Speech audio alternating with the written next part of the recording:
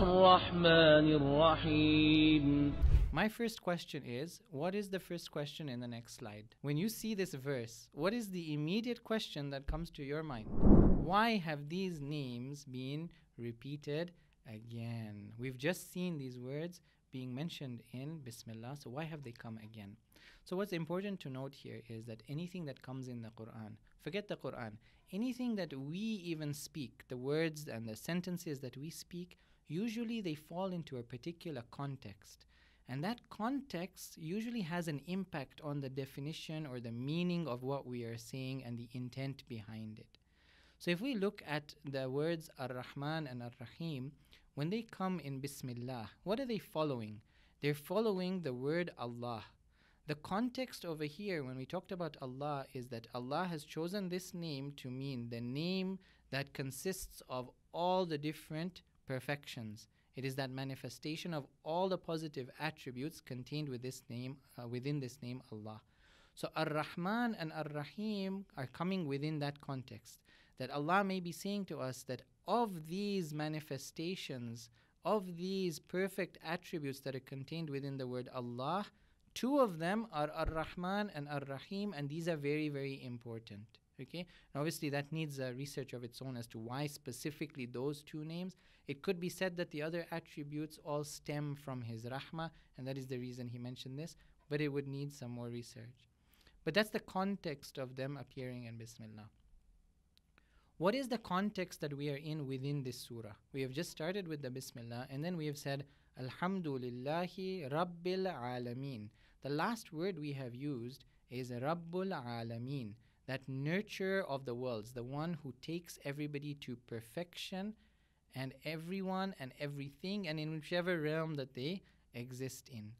Now, if you remember when I asked you the definition of Rabb, we said that Rabb traditionally is translated as the word Lord. And we said that Lord isn't really the actual definition of the word, but it's part and parcel of it, because somebody who takes somebody else to their perfection and removes all the deficiencies and fills the gaps and their shortcomings and nurtures them, naturally they are going to dominate over them. They're going to have management over their affairs. They're going to have some sort of authority over them. So all of these things are also part and parcel of him being Rabb. And so this might make us feel that, hold on a second, which type of Rabb is this? Yes, he is taking me to my perfection. But is he the kind of Rabb like we see in this world, where we have kings and dictators who are, trying to improve society or, make their countries progress or their communities or whatever it is, and some of them are very harsh, and some of them are very dominant, and some of them are very tyrannical. But Allah says He is Rabbul Alameen. Which type of Rabbul Alameen? He is the Rabbul Alameen who is Ar-Rahman and Ar-Rahim. So if we look at some of the verses, we see وَلَا يَظْلِمُ رَبُّكَ أَحَدًا, and your Lord does not oppress anyone. And you can see the word Lord. You can see the word Rabb is used in this verse, and it's trying to remove this misconception that the Rabb can be oppressive.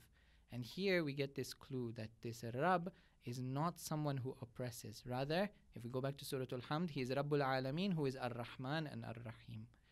If we go to the second verse, وَمَا رَبُّكَ بِظَلَّامٍ لِلْعَبِيدِ, and your Lord is not oppressive to the servants. And the same message is being brought over there. Now there's also another reason why Ar-Rahman and Ar-Rahim have been repeated over here, and that is because in Bismillah we were invoking that name when we were beginning the action in order to reach its goal, etc., etc. But here, if you look at the second verse started with Alhamd. It started with the praise of Allah.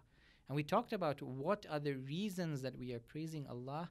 What Allah has now done for us is given us two other reasons as to why we should praise Allah. Just like Al-Jannatu lil-Muttaqeen, the Jannah is for the Muttaqeen because they are Muttaqeen. Alhamdulillah, because He is Allah. Alhamdulillahi Rabbil Alameen, because He is Rabbil Alameen. Alhamdulillahi Rabbil Alameen, Ar-Rahman Ar-Rahim. We praise Him not only because He is the creator of all goodness, not only because He is Allah, the possessor of all perfection, not only because He is Rabbul Alameen, but we praise Him also because He is Ar-Rahman, the one who gives mercy to all of his creation, and he is Ar-Rahim, the one who gives that special mercy to the selected people. So these are also reasons that we are being given as to why we praise Allah.